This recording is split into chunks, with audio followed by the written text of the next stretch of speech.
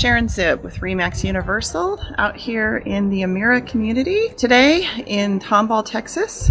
It's off of the Grand Parkway and it's very close to both Tomball and Cypress, so all the amenities that go with that, like being close to restaurants, shopping, and the Houston Premium Outlets go hand in hand with living in this community. This community originally was ranch country, so you'll still see a lot of signs of that, and in fact an equestrian owner owned all the land that's now Amira. Amira is a master planned community, and they have all sorts of amenities that go with that.